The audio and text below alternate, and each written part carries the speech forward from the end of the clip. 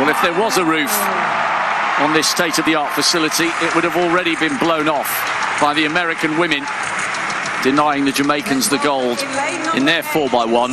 What noise will we witness now?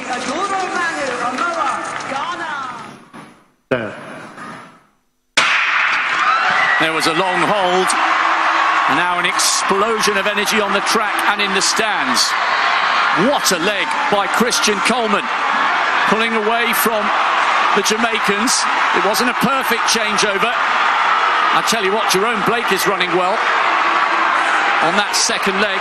Really good changeover again by the Canadians. The Jamaicans are miles down at the moment. Hall to Bracey.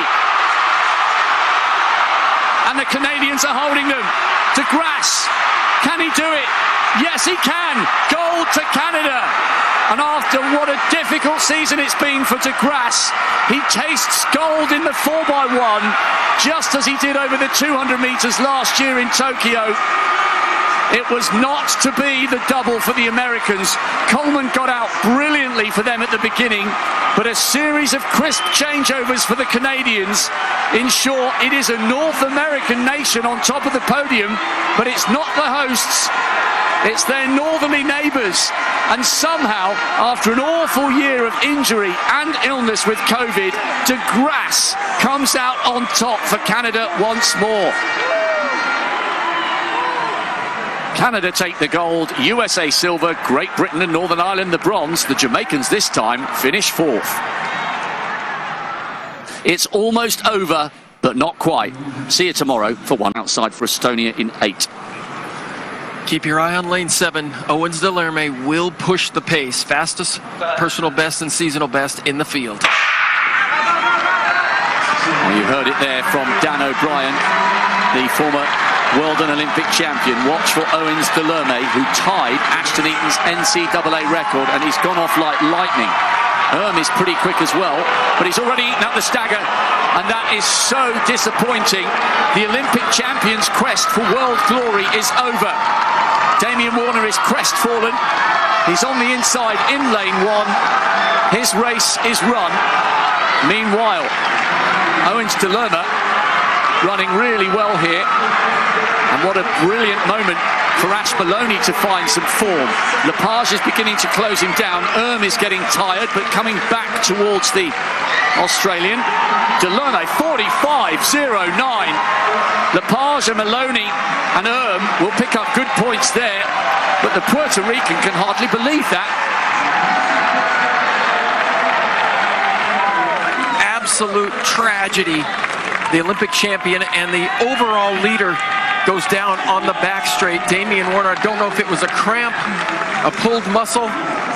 He seems to be walking okay right now, so my guess is it just was a momentary cramp and the absolute worst time for it to come. Brian, to your right.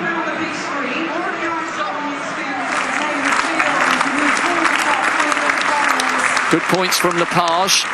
Zemek in third, Garland fourth, Maloney not far away, so too Mayer, the world record holder. Ladies and gentlemen, it's now time. The penultimate action on the penultimate night. It's the final of the women's 4x100 meter relay.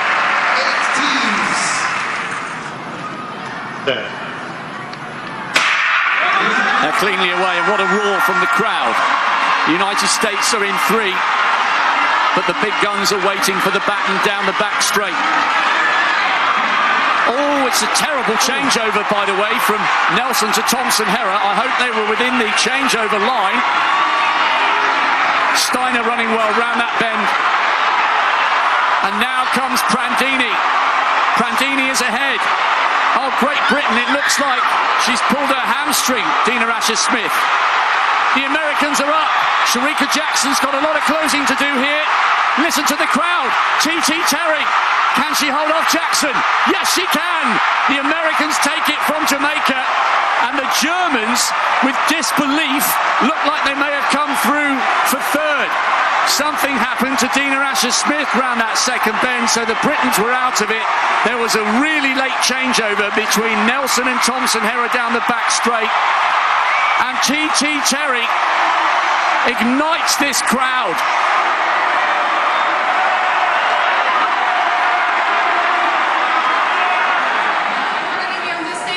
The USA take glory. They deny an incredible quartet from Jamaica, yet another gold, and the Germans were into raptures taking the bronze, denying Nigeria despite the fact that they produced an African record in fourth.